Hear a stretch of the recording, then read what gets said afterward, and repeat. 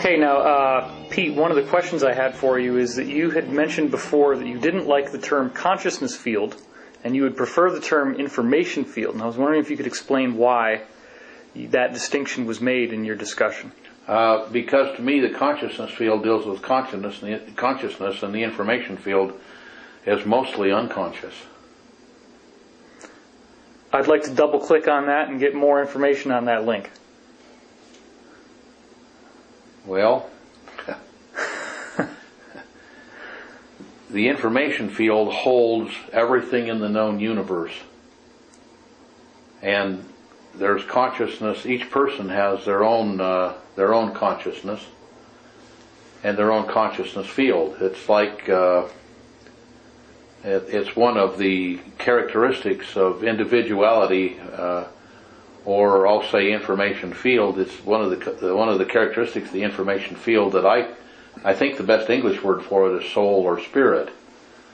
And the individual consciousness field of each person is very, very different. And the information field holds everyone's consciousness, while the consciousness field holds each individual's consciousness, or their, I guess we could say, spiritual characteristic, though I use spiritual in a very different method than it's used by religions.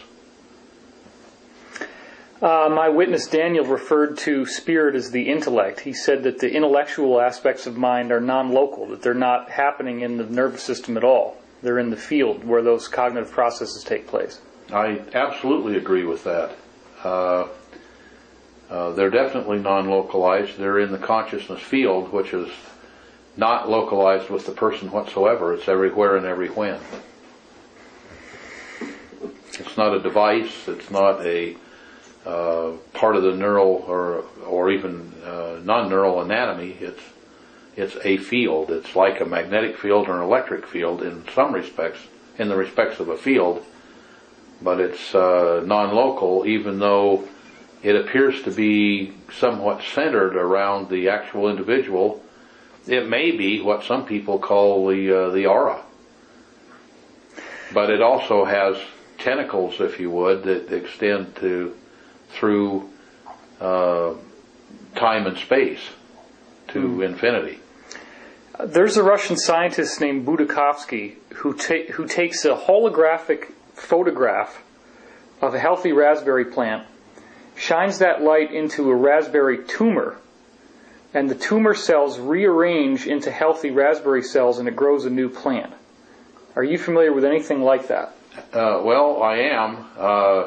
I wasn't aware of that experiment, and would very much like to be, because I'm looking for things that I can instrument and observe to try to come to some conclusions. But that, to me, would be a necessity that things be that way. Right. And for example, one thing I found in human medicine, I'd like to be familiar with the experiment, but for example, I found out in human medicine, for example, I've come to the conclusion, and feel I can prove that to any competent neuroanatomist, that the DNA is merely a factory that generates the physical part of the body. The DNA gets its information from the informational field, and how to do that. So you find that the informational field is eternal and holds the spirit or the being or the information of the person in perfection, whereas the perfection then runs through the factory. If the factory is missing the thing that puts the wheels on, the wheels are going to fall off, if you would. And so the DNA problems that you get with human health and anatomy are errors that are in the DNA, which it appears are pretty much passed down through the family tree, and but there's also information that comes down through the family tree, and that's shown by a lot of work that was done by Joseph Chilton Pierce, for example, reported by him in The Magical Child. And there's information that's transmitted to heart tissue, actually brain tissue that's in the heart, and that holds most of the person's information about emotional things and a lot of information about taste. For example, they found people with heart transplants all of a sudden love mustard when they couldn't stand it beforehand. And they find that the person that was the donor loved mustard. They find that the person that was the donor was a very loving person, where the person who lost a heart lost it because of a lot of frustration and a lot of stress, and they were a person that wasn't a loving person. Now they become a very loving person, and the people around them have no idea how to relate to them. Does each person have the same degree of contact with this information field or consciousness field? I would doubt that they do, because they're all individual. For example, there are people who just seem to be informationally troubled, if you would, which has nothing to do with being, personally troubled, but they seem to have problems even when you go in and correct things in their. This is from a health field, because I spent many years in that field, building medical instruments, and they were all computerized, and we had years and years and thousands of patient visits that we could go back and take a look at and correlate the long-term data. Those the instruments have been out there now for 28 years in the marketplace, and some 16,000 plus instruments around the world, and well over 1.5 million patient visits. So we have correlated that data and have shown that much of this must be the way that things are. So, like the statement that you made was one that I absolutely agree with, that out of necessity there has to be an informational field, and out of necessity there has to be something that drives the DNA. And then we find now we've done some experiments showing that we can generate this field around the body, and the body will act as if the DNA were perfect. If they had a genetic disease, the genetic disease goes away.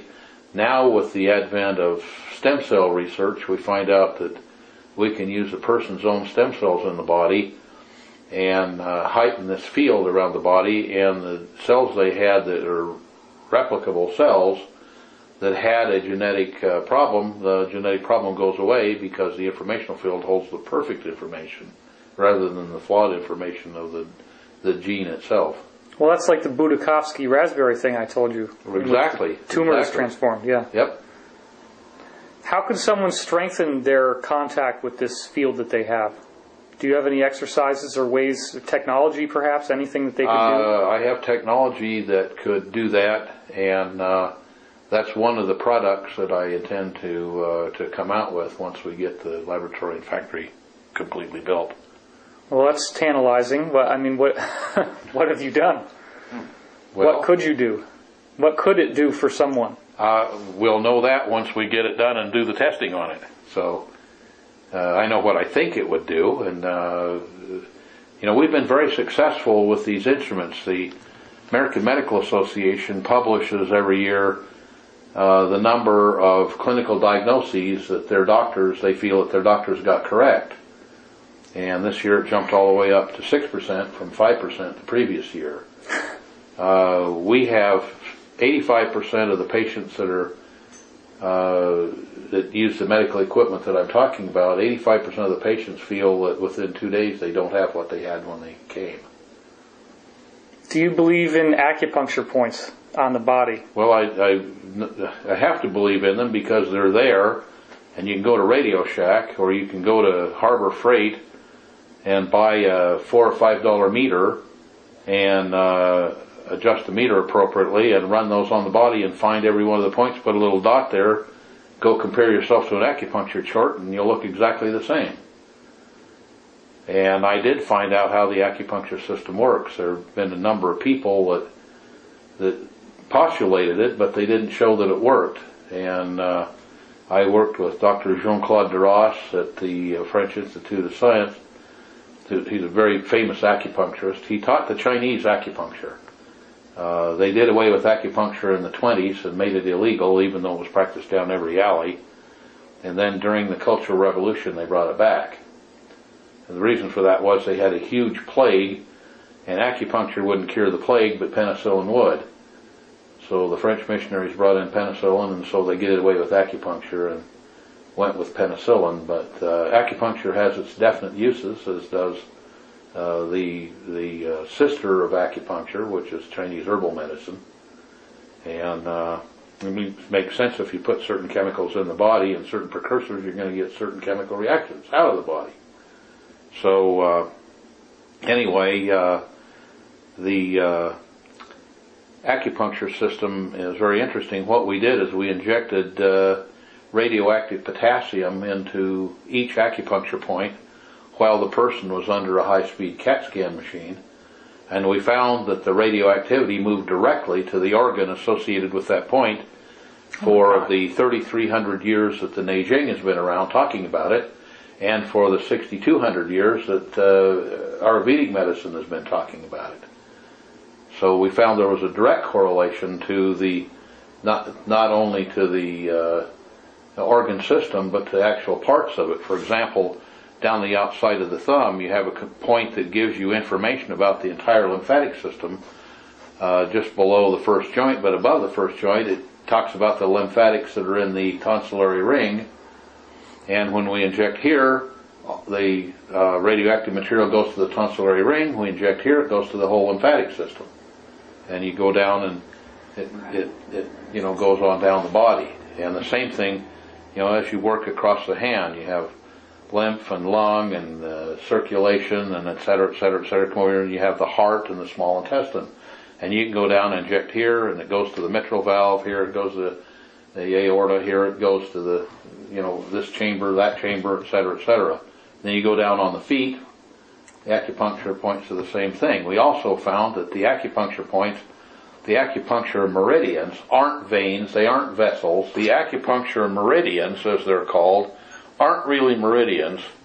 They're made up of if you've ever cleaned a game animal or a chicken, you'll notice that between the organs, or done surgery, between the organs is a white filmy layer. That layer is built up like a baklava. It's built up in a number of layers, and each of those layers is a capacitive, conductive surface, not meant for conducting material such as radioactive potassium, but it works as does anything in the body. The body's a biological mechanism. It works like the intestine does peristaltically, like the heart does peristaltically, and it's ionic in nature, so it's polarized, and so it pulsates and moves information. So that system was an information system. And the points are just above and below each joint, and you have them down each side of the hand. They're around at an area that's about 45-degree angle toward the finger, and you can take something like a ballpoint pen. I don't see one here, but you can take just the not the point of the pen, but the point of the case, and you can probe about 45-degree angle just above and below each joint. And most people don't know there's a joint just like this joint and this joint and this joint right down here at the wrist, and you can probe those places, and on ones where you're having a problem with the organ or organ system, you'll find a little hard nodule under the skin just above and below the joint, and if you rub back and forth past those ones that aren't too bad, once you don't have a bad problem, you'll feel a little nodule, but it will actually palpate like it were a little grain of rice filled with a coarse sand. You'll feel a grittiness or a graininess. And you go up below the joint and above the joint, and so you can tell where you have a problem. Now, what acupuncturists don't want you to know is if you take something that's a little milder rounded and rub that point, it'll feel really good if you have a problem there. And if you take a piece of metal and do the same thing, different points will feel differently, because the metal things tends to discharge in excess of electric field there, and the plastic would tend to charge up a point of extra field there. And it turns out there's a type of material called an electret. An electret is to electric field like a magnet is to magnetic field.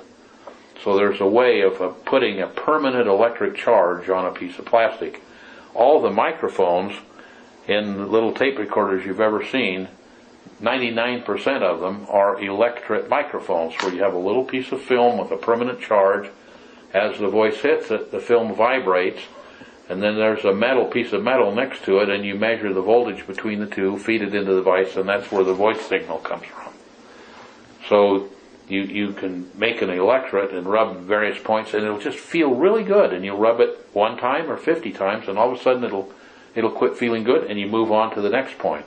If you do that on your fingers and on your feet, you'll feel really, really good. It'll normally alleviate almost any problem you have. And that's what an acupuncturist does.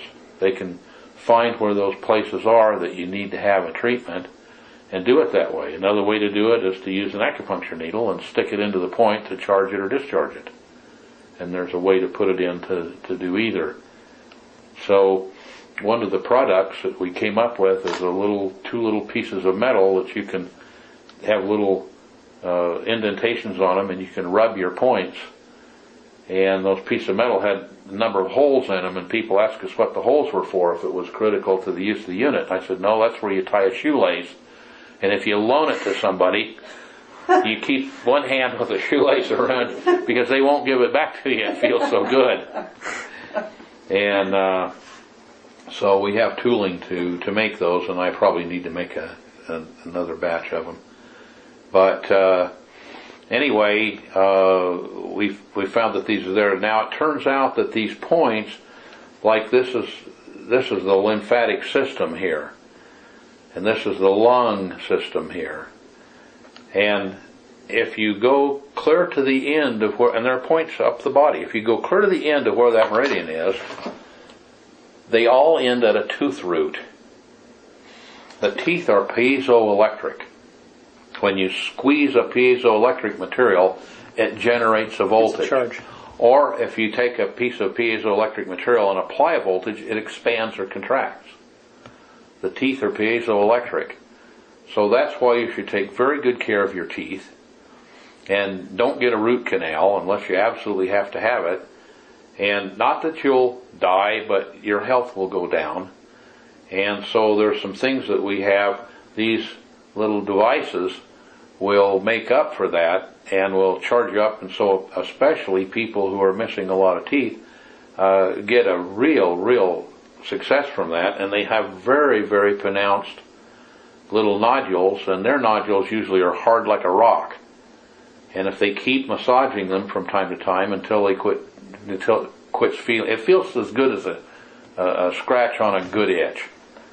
And when it quits feeling good, move to the next one. And after a period of time, you'll feel the granularity, and after a period of time, it'll just get softer, and there won't be any little nodule under the skin. My mother had a large nodule right here, and it finally went away, but she worked on it for a couple of years. It was on the middle finger. I have one here, as a matter of fact, and it comes and goes. So you're saying that the tissues around the organs have an ionic transfer system, which is to the organ, not that they're around the organ, but they go all the way up the body. If you start stripping out neural tissue, in fact, it's a kind of an interesting thing. Most people don't know, but lions and tigers never eat muscle tissue. It's highly toxic. They strip out the blood veins, the vessels, the neural tissue. They eat intestines, and they eat, the heart and the internal organs. They don't eat muscle tissue. Really? Yep. If they feed them muscle tissue and they only give them muscle tissue, they'll eat it, but they get very ill. It's very highly toxic. But people eat all the muscle tissue and throw the good parts away. Does that mean that we shouldn't eat a good raw steak if you're a meat eater? Unfortunately. It's very obvious that I eat anything that's slower than I am. But that does mean that. As good as it tastes, it's not good for you. I'm just trying to understand. That's also why the kosher meats have a very specific way of sneaking up on the animal and not alarming them, and very mercifully putting them out of their demise, is because they don't want that animal to get excited and release a lot of toxin into the muscle tissue. This is not, whether they know it or not. This is not the typical nervous system you're talking about with sodium. No, there's no nervous system there. That's what I'm saying. It's a completely different system. There was a Korean fellow, Kim Bon-jung, who postulated that he said that I found the neural system, and here are pictures of the little tubules that carry a yellow fluid, etc., etc. And that's all been recorded, and you can find that all over the internet, and you can find it all over medical literature. But what it doesn't report is that 4 years later he committed suicide and said he was sorry for perpetrating such a hoax. There isn't that system. People looked for it and couldn't find it, and finally he just had to admit that he made it all up. And so that isn't the system. We found how it worked because we injected the radioactive potassium, and then we looked at it and watched it go through the body. And it goes exceedingly fast. If you took blood from the tip of this finger and traced it back to the heart, it doesn't move very fast. It moves very, very slowly. It doesn't race through your veins. It jerks too.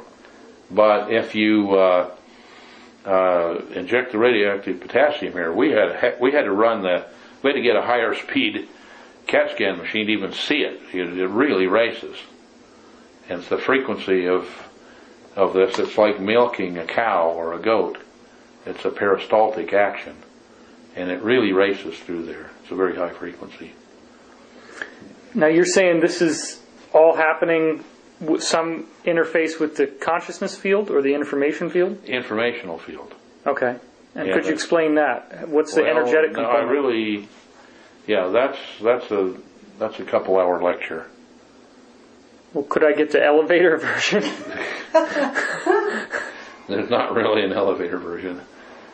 It depends where it is, what the problem is, which meridian it is. Okay, if an organ is dysfunctional, why would it matter what's going on in your hand?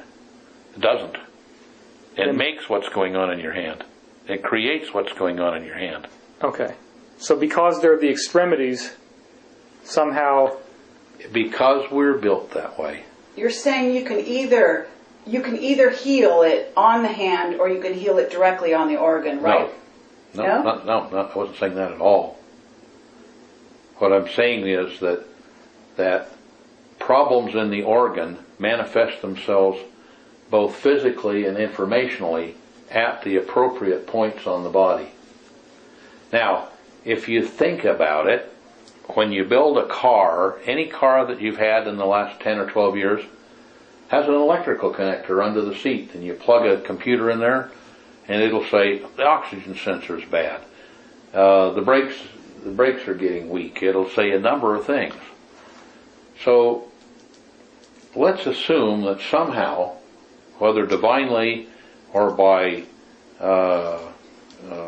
genetics, we were designed.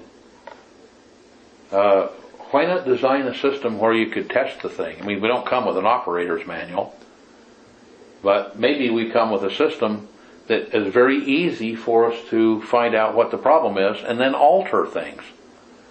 Now, one thing we found out is that every substance has an informational field around it. We found out that a way to take that substance, place it on a device, and from the device find a numerical signature for that information field. Then we found a way, therefore, to store it in a computer. Now we can take the computer and run that information back out and generate an informational field. We can make that field large so it surrounds the body, and we can then measure in real time at these points, most of which are acupuncture points and some aren't. There's some acupuncture points that we find don't do anything, even though they're classical points. Now, 6,000 years ago or 3,300 years ago, they didn't have any kind of measurement instruments, so we now have a biofeedback system that will actually do that. A lot of our audience is going to think of the Rife machine when you say these numerical signatures. That's very unfortunate. Okay. Because there's no correlation whatsoever. Has nothing to do with the Rife machine. Okay. Didn't you work for Royal Rife? I worked for Rife for a period of time, yes, and I know how his instruments worked. And it has no bearing on this whatsoever. This is a very gross mechanical type of thing. Okay. And it doesn't work at all like anybody thinks. So that's another story. But anyway, threw me off a little bit here in my thinking about this. You can play a signature for specific compound. Yeah, we can make a signature for the compound, and what happens is the body will react to that informational field as if you had given the person that substance.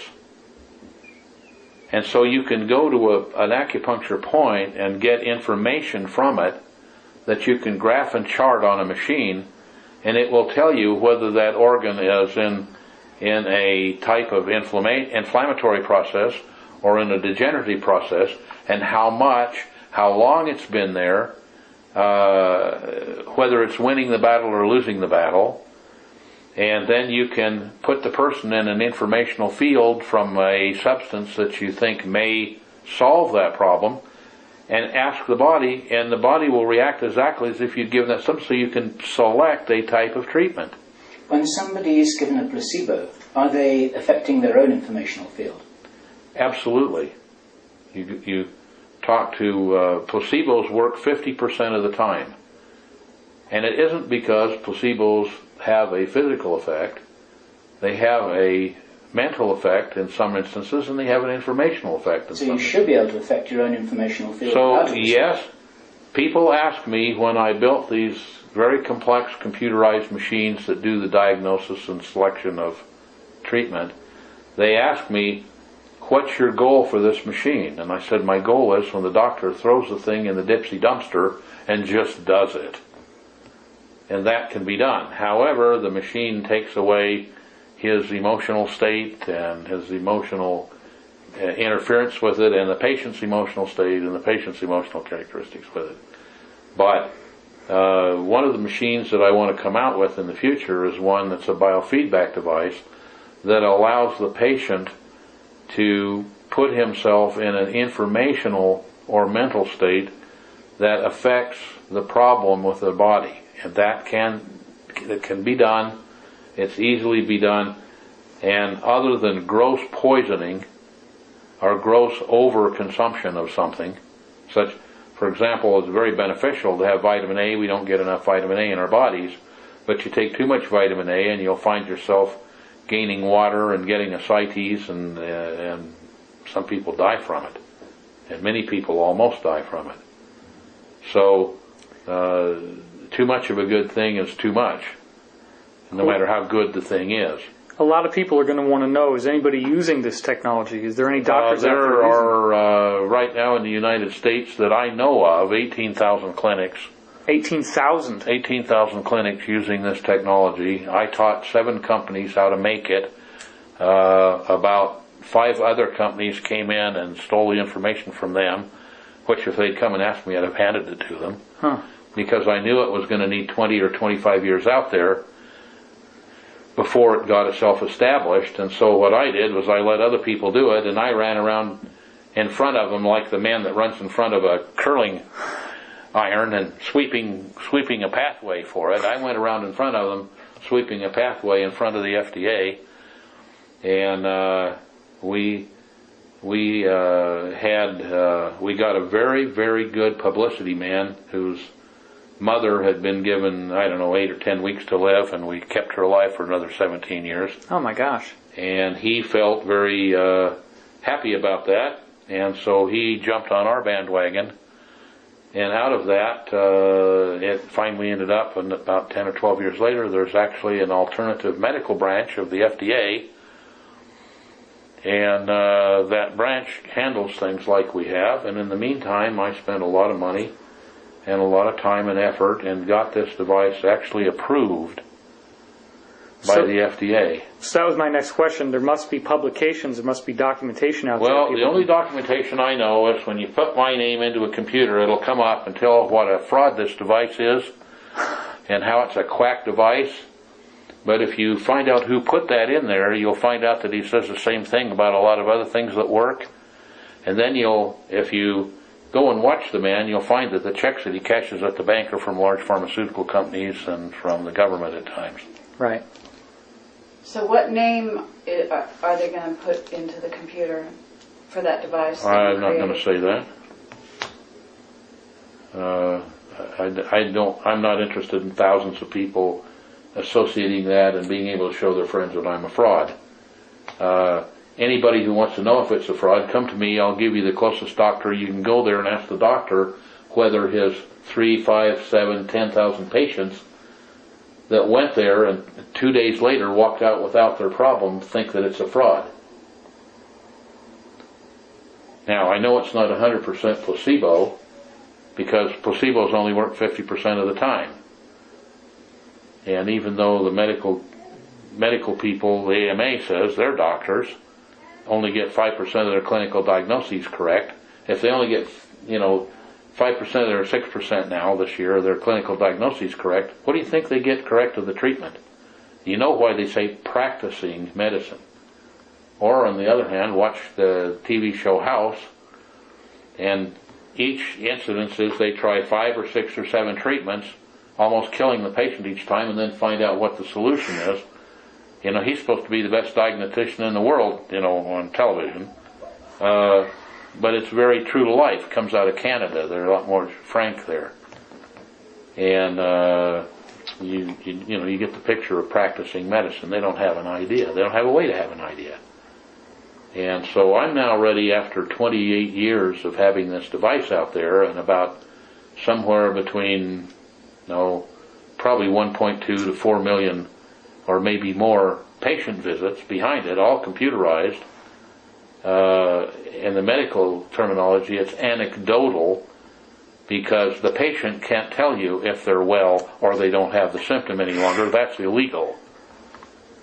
But I'm now ready to go up against any one of them, because I can prove that my diagnoses with this type of machine are absolutely correct, because when they go look with conventional diagnostic tools and equipment, I'll see the problem as much as 20 years before it manifests itself in the body, where common medical things can test it. How can I prove that?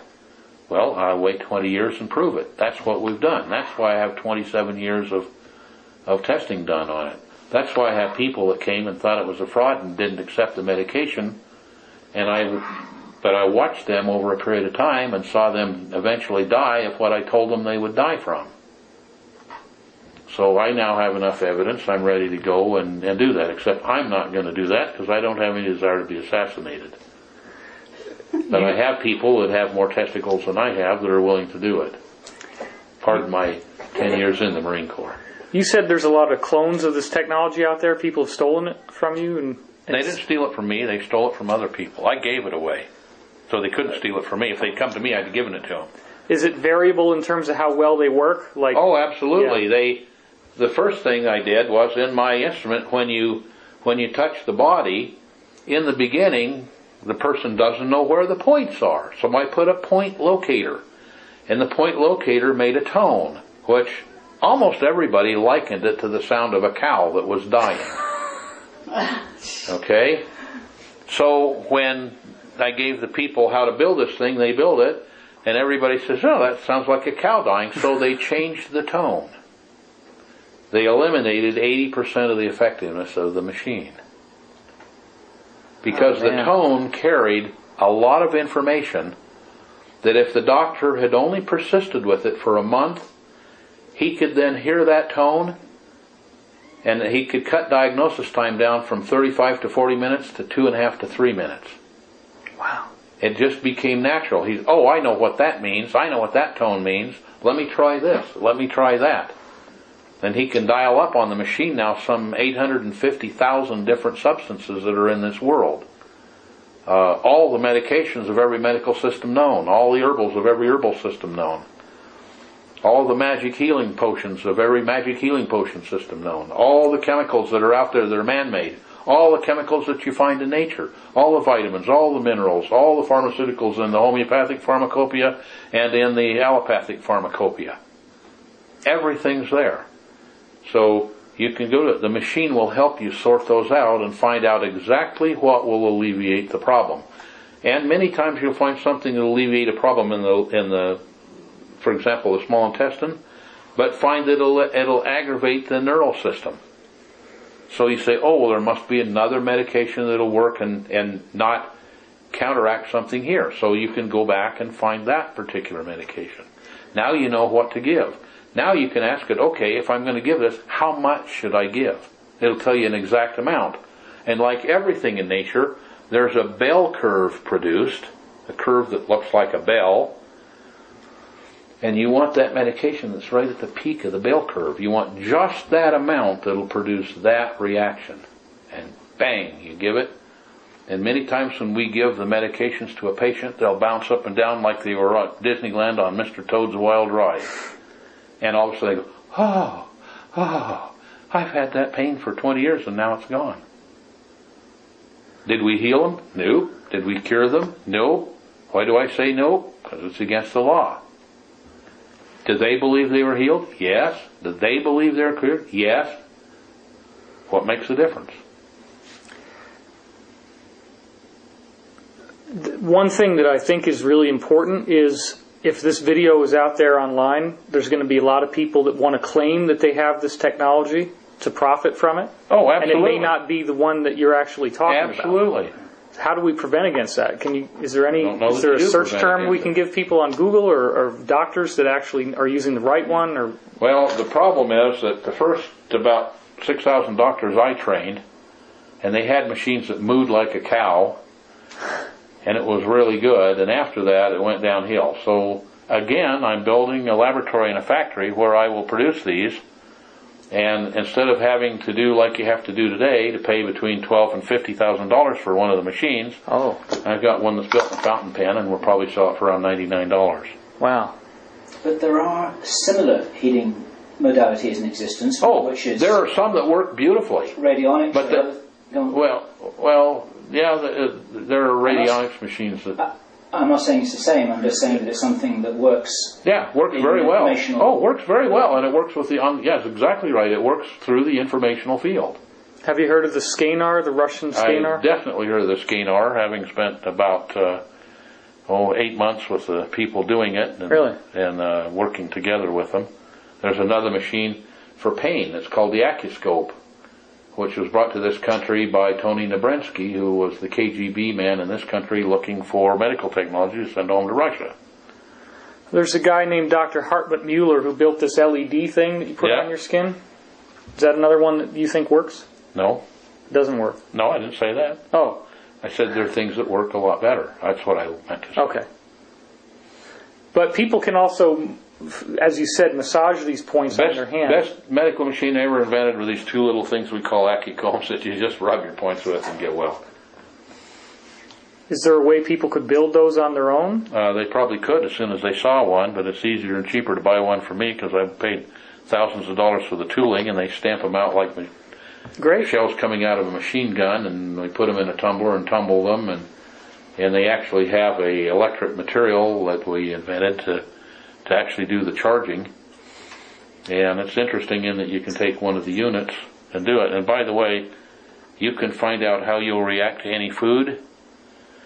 one of the best things is that anything that goes into the body, you say, how do my organs react to that? There's a reason that the highest paid doctor is the anesthesiologist. It's because he has to pay the most insurance.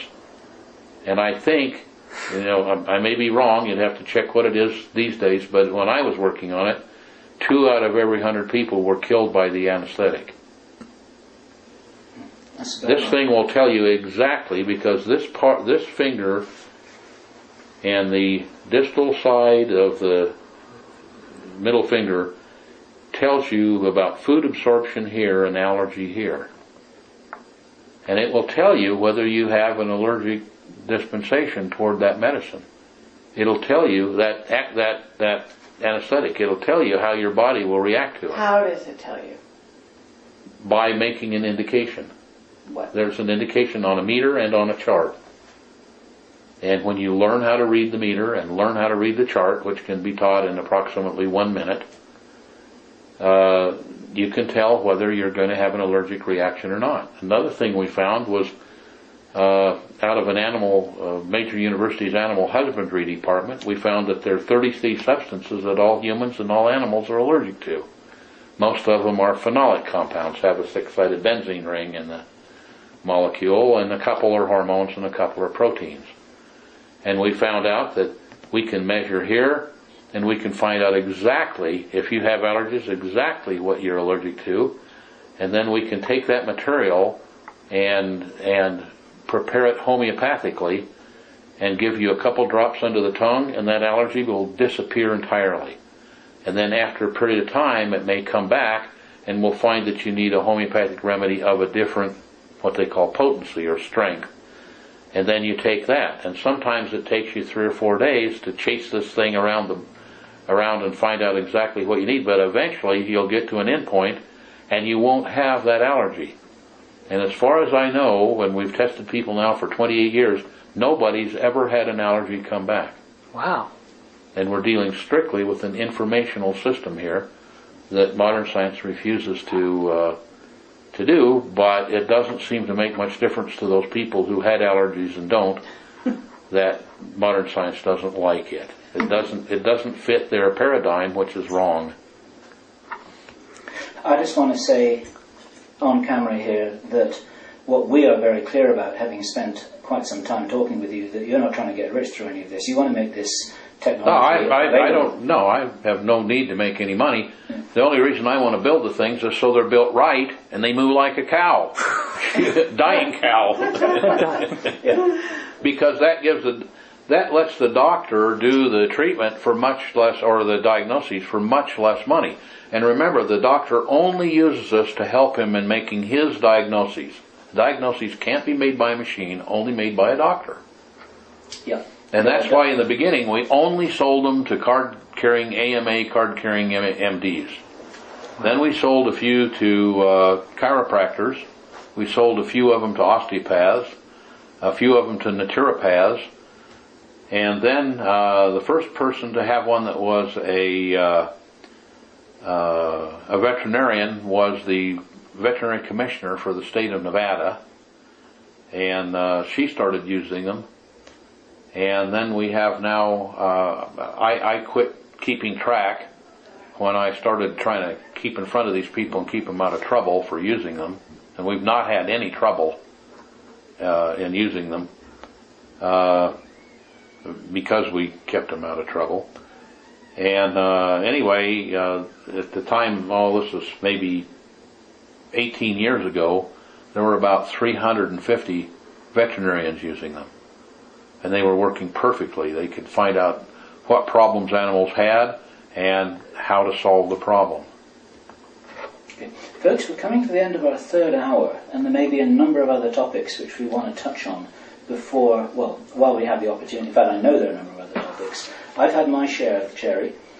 David, is there more things you'd like to pick up on? I know that Kerry's got some questions too. Yeah, I'm just sensitive to all the emails that are going to be coming in. People are going to want to know how to buy these little plates. So if you say you can machine them, once you're ready to do that, can you give us information? If I had orders, I could probably ship within 2 weeks. Okay. And I can't tell you what they cost. I know that one of the plates, out of necessity, needs to be copper. And I know that one of the plates, the factory that used to make my electric material, has gone out of business. So either I'll have to make it or find a factory that does it. But we have tooling that fits in a machine called the Yamada punch press that punches it out faster than you can even see, and then it just has to be tumbled in the right combination of things to make it smooth and easy to handle so it doesn't have sharp edges on it. But it's not that expensive is the bottom line. It's not really that expensive. The copper in it now costs about $7 or $8 for the copper plate, and probably much the same for the electric plate. And then we have to stamp it and process it. It comes in normally in a little carrying case with a separation between the two, and a little set of cards that you can fold out that shows all the points on the hand, all the points on the feet. So they're pressure points, whether things that you deal with indigestion and headaches and that kind of thing. Well, you have your first order right now. Yeah. I've taken them to, I don't know, maybe a couple hundred health fairs and Psychotronic Association meetings and Global Science Congress and Tesla Society meetings and dowsing meetings and so forth, and I've never taken them. I started with taking 20, and then I take 50, and then I take 100, and I've never found a time that it didn't sell out before noon. Right. On the first day. And and once I sell 3 or 4, then people can't put it down. So they're standing there doing it. People go, where'd you get that? What does that do? And the guy, here, let me try it. No, I don't have a shoelace. So then I start giving a shoelace with them so they get them back. So, anyway, people like the way it makes them feel. It likes the way they make their hands feel. And they determine by themselves, without any help from the government, that they actually do something for them that they like, and so they buy them. Well, yeah, I think it's really important to note that the healing is within. We all have this power to heal ourselves. Well, like I said, in any medical device that I've ever done, and I've also, by having the machine as a biofeedback tool, I found a number of substances that do miraculous things for the body. And such as? Out of all those substances and all the machines, the best thing I ever did was the plates, and they're not expensive. And what I tell people is, if you think about this right, you can just throw the plates away. Which brings up another device that I'll be putting out that looks like a cigarette pack. That's a bad thing to use. Like a pack of playing cards. Maybe that's even bad to use. But it's a little device that has a headband that you have a little electrode you soak with salt water in the front and the rear. And it measures... Salt water? Salt water. Just regular salt water, table salt. And you put that on and it makes a tone. And we give a little cassette tape that makes a tone. And you can learn to, with your brain, you can learn to match. It's like if I hum or whistle Yankee Doodle 10 times, you can hum Yankee Doodle. And if I do Mary Had a Little Lamb, you can do Mary Had a Little Lamb. This makes a sound, and you learn to generate that sound by holding your tongue right. By seeing a watchmaker work. The position of your tongue changes the tone? No, that's what I didn't want to say. Oh. If you watch someone that's doing precision work, like an engraver or a watchmaker, they do it this way. Okay. Yes, they have to hold their tongue in a certain way, and it lets them do things, but you don't necessarily have to hold your tongue right. You learn how to hold your mind right. And so this gives off an even pitch, but the pitch is varying? No, it's not an even pitch. It's a varying pitch. It sounds like whistling a tune. Okay. And so you learn to make that tune by thinking right, and you'll eventually, you put it on, and if you do different things mentally, you'll get different tones. So you learn to hold those tones so you get the tone that was on the little tape. And when you get to that point, you can then alter these things without the plates. You can just do it mentally. This is going to make me sound stupid, but people in the audience are going to compare that to the Monroe tapes with the binaural synchronization in the ears. Is there any relationship with those? None whatsoever. I didn't think so. Is this like an EKG, like it's a brainwave? No. Okay. What's making the tone? A electrical field that's generated by the body. So why these 2 points then? Because those are the ones that work. Okay. So is it only used for healing, or are there other... You can do my favorite thing to do with it is find somebody that's into to brainwave analysis and brainwave work, and go have them implement me and then play Yankee Doodle for them with my brain. They immediately say, oops, the machine is broken, we've got to fix it, because nobody can learn to do that. Sorry, I could teach anybody to play Yankee Doodle with their brain in 2 weeks. But I mean, And then once you learn to do Yankee Doodle, you can do Mary Had a Little Lamb in about 10 minutes. Let's say you have a guy that can move things with his mind. He has telekinesis, and he makes a song on this thing. He makes a song, and you buy the song from him, like buying an MP3 thing, and you make that song, chances are very good you're going to run that little ball bearing around through the maze with your head. Really? Yep. That's very interesting. And I can tell you that government agencies have bought those by the thousands. So how would you get an electrode on the back of your head? Isn't that going to go through your hair? Well, surplus-wise, I bought about 10,000 little fold-out razors that are used to scrape hair off the body when the surgeon needs to sew it up. You just put a little shaving cream on it and scrape a little piece off. And there's a headband you wear? There's a headband you wear, and there's 2 little electrodes made out of a special metal, and they have a little cotton sock over them. And you soak this, you take water and you put it in a little bowl and you stir water and salt together until no more salt will dissolve, and you dip those in there and squeeze them out a little bit and put them, and use a little washcloth with some soap on it and wipe the grease off the area here and the grease off the area back here that you've balded, and put it on, and it works just fine. Wow. How precise do you have to be in placement? Does it have to be right smack on? No, within a couple inches. No, it doesn't go on the third eye. That's a lot of your people will ask that. It goes in a different spot. Okay. But it's very easy to tell where it goes because you put it on and it isn't making we'll call it brainwave noise. That's not what it is. But then anything that isn't hooked directly to the brain isn't brainwave noise anyway. I have a 60-second question before this tape goes out. Why would the agencies be interested in stuff like this? Oh, I don't know that I can say that. Okay, we'll leave it to our imagination. Leave it to your imagination. Okay. I can tell you that there were a lot of them bought at